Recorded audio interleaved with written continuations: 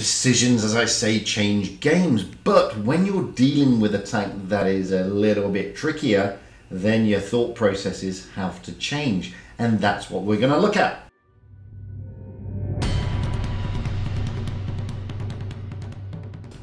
Hello again everybody, and welcome back to Fugit's Blitz, and this is video number 4 in my thought processes in-game series. This time we're looking at difficult tanks. Well, tanks that I find difficult. You may not necessarily think they're tricky, but a lot of people do. First off, we're looking at the SU101M. It's a tier 8 Russian tank destroyer, and it's a pretty tricky tank to play with. Why? Well, firstly, it's got no gun depression because it's a rear mounted fixed casemate turret. Secondly, it hasn't exactly got great armor. And thirdly, whilst it's very nimble and mobile, it's got a Russian gun and a Russian gunner, which means it's not exactly the most accurate gun, and it doesn't dish out the biggest amount of derp. But you can play this tank successfully. So we came across a T49 there. He's a little bit AFK, but I'm waiting for that reticle to come down. I'm pre-aiming it. Unfortunately, it's a Russian gun and it ain't gonna work. But you get to see, and I'm hiding behind rocks so nobody can shoot me. Now I'm gonna leave the T49 alone. I don't need him, he's irrelevant. I'm guessing they're all around the cap, one's in the cap, or there or thereabouts. So I'm thinking, okay, I'm not spotted yet, no one's seen me, I've got some ability, I can stay in a bit of cover here. Maybe I can get round and reset the cap. I think it's a KV3 in there, so there he is. Wait for the reticle to come down, give him a smack. Spotted, now I need to get out and dodge. Why? Well, this thing will have the ability to bounce, but don't rely on that because it hasn't got the best armor. Now there's a Jagdpanther completely oblivious to me, looking in the opposite direction. I'm worried about that Tankenstein, to be honest, because he can really hurt me.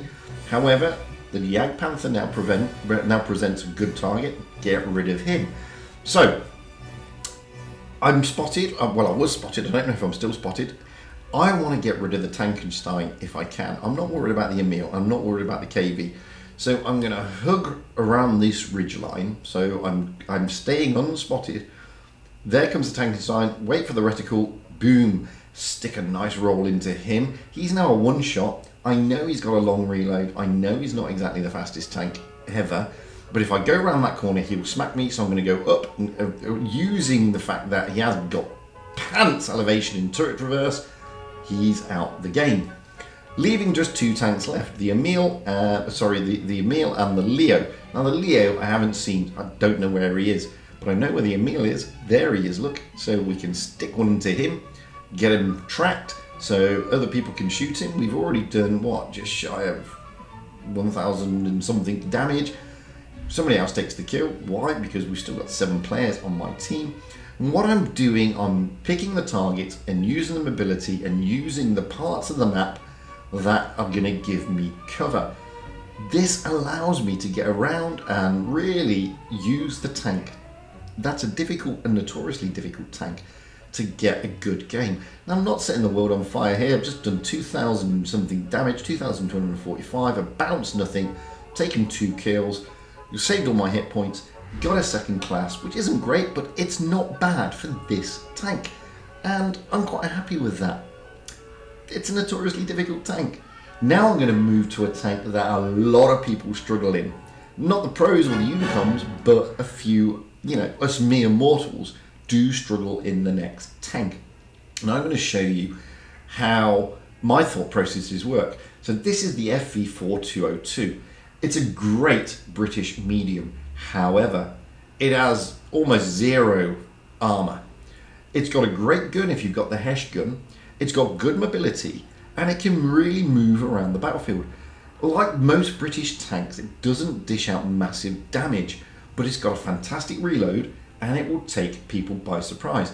Now we did say we were going to the C cap, and as you can see from the minimap, everybody thinks that C is actually A. That has put us in a pretty tricky predicament. There's only me and the T54 here. There's no way I'm going to stay where the T54 is. because that's just ludicrously asking for suicidal danger. So I'm rotating out. Maybe I can get a shot on the Kranwagen. Only 2 of their tanks have spotted.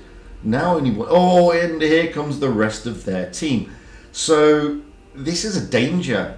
You know, warning signs and red flags.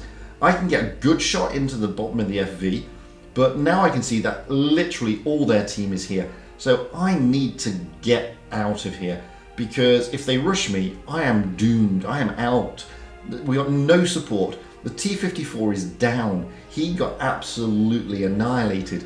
So I'm running away. I'm going to reset my camo. I'm going past all our heavies who decided to go to the ACAP. Okay, they took the ACAP, and kudos to them.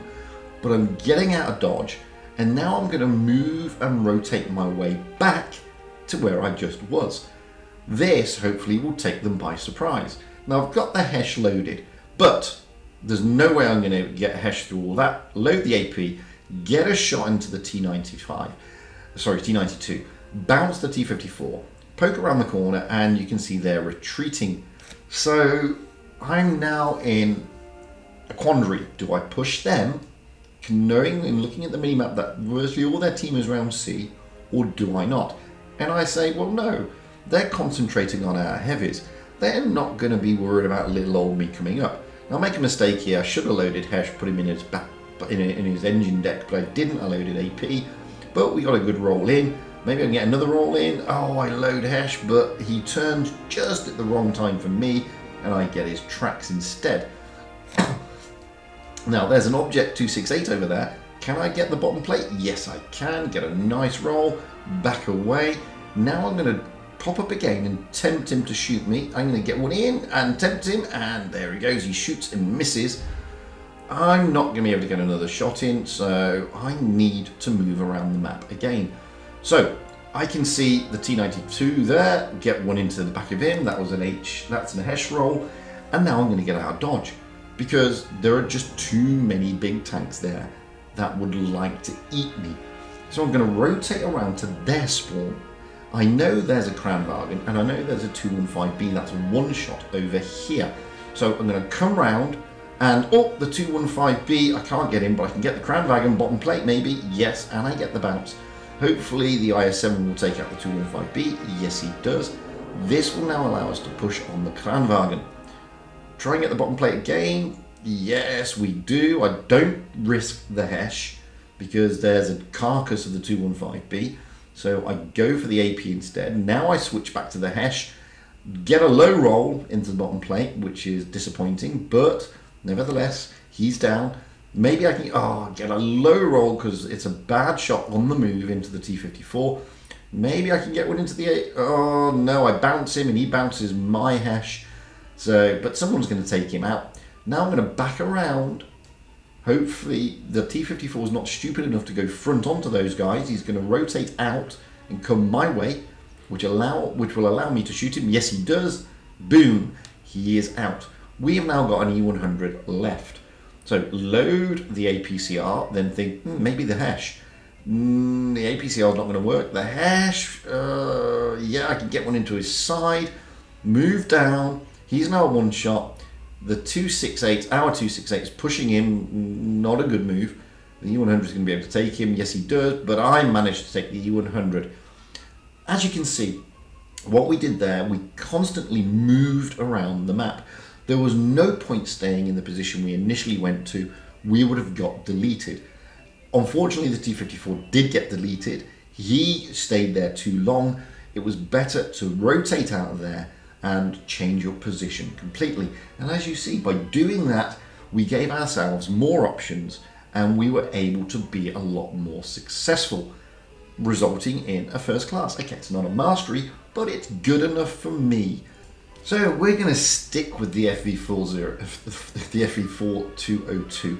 This time we're in a supremacy game again on Black Goldville. Now, I've already looked at the makeup of their team and I'm expecting not much traffic here, but enough. So I'm rolling up here and hopefully we've got some support from the team. I'm not going to go rushing in. I'm going to come right to this little area here. This gives me enough to go slightly hull down and maybe get some good shots into the Progetto. There we go, stick a nice HES roll into him. We can see the Progetto, and maybe we can get an AP into it. No, we get another Hesh into him. Now, the majority of their team is at the C cap, so this gives us a slight advantage. It means we can push on the tank on this side. We have the numbers to do this. There is a Sheridan, put a roll into him. It's a low roll, unfortunately, but it's good enough. He's going to get out there. I'm going to chase him down, maybe get the shot in. Yes, and we get him gone. Now, I could carry on rushing down there, but there'd be no point. Maybe I can get shots across the map from the back. We've already taken the A cap. We've already got rid of 2 of their tanks. We are in a relatively good position. The Progetto, oh, somebody takes him just as I'm about to shoot. Now, I've got an E5 over in the corner, full of health, giving everybody a hard time. That is my next target. The E5 is a bloody good tank. Missed the shot. I'm now spotted, but I may be able to load better than he does and get a shot into his bottom plate. Yes, I do. Put a nice roll in. Can I get his turret? Maybe, just maybe. Yes, we get another nice roll into him. Now we need to get, or try to get, around the back. So I'm picking where my route is going to be. It's going to be up here, around the back, avoiding the other tanks that can shoot me. Try and get around the back of him and put an engine deck roll in, which we do, leaving 2 heavies left. T-22 gets in the way. There's an E100 and Kranwagen, I believe. I cannot remember. I can see the E100. There he is. Or is it a 215B? It's one of the 2. So, the E100, I'm going to take a shot from him. I'm going to track him. I'll take a shot from him. But no, it's a waffle tractor. But we're going to get round. No point using Hesh here. Try and track him again. Yes, we do. Carry on going. Forget the E100. Head for the waffle tractor. Take a shot from him. It's okay. We've got hit points. Put a nice roll into him. I can see there's a T-22 coming around the back of him. He should be an easy kill, leaving just the E100 left. Yes, he is. We do 3,000 odd damage. I'm not going to get to the E100 in time. We have too many tanks, but we did our job.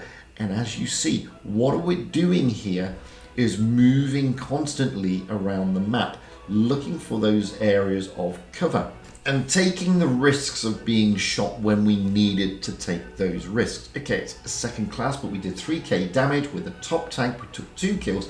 I'm pretty happy with that in that tank. Anyway, I've been Fugit.